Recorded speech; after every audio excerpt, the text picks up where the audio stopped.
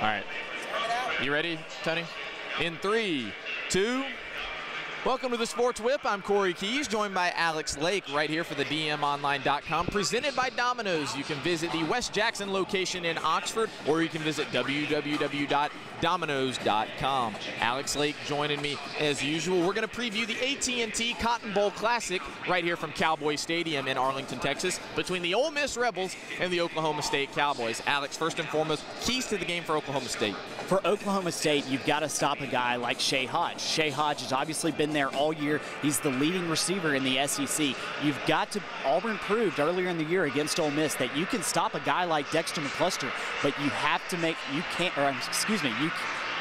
let Dexter McCluster get his yards, but you cannot let Shea Hodge stretch the ball with Chevin Snead. And that's defensively for Oklahoma State. How about offensively to go up against this Ole Miss defense? It's been the most consistent unit on the team all season. Yeah, it has been the most defense, but remember last game for the Rebels in the Egg Bowl, where they came out and completely laid an egg, where Chris Relf came out with Anthony Dixon in that option-style offense that Oklahoma State runs and completely killed the Ole Miss defense. I look for the defensive line to have a really big day, but you've got to make sure you contain on the ends, make sure that Zach Robinson isn't going to flip around. On the other side of the gridiron, give me the keys to the game for the Ole Miss Rebels.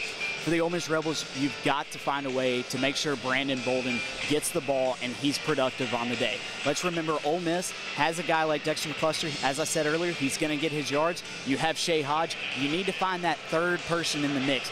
Brandon Bolden has to step up and get some really big yards against this very talented Big 12 defense. How about defensively for Ole Miss to stop this read option that Mississippi State was able to beat them on? Well, you got to hope that guys like Patrick Trahan, Jonathan Cornell, and guys like Marshae Green as the cornerbacks and Kendrick Lewis in the backfield are ready for Zach Robinson to stretch it deep with a guy like Hubert Anahan.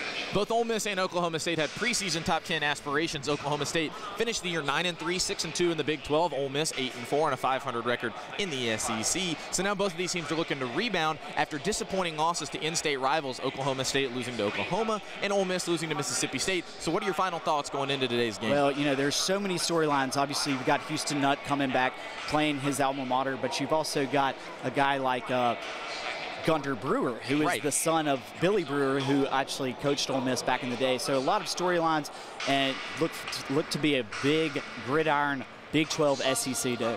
And for Alex Lake, I'm Corey Keys. Thanks for joining us on the Sports Whip presented by Domino's. We'll have post-game information. You can find all that coverage on the DMOnline.com.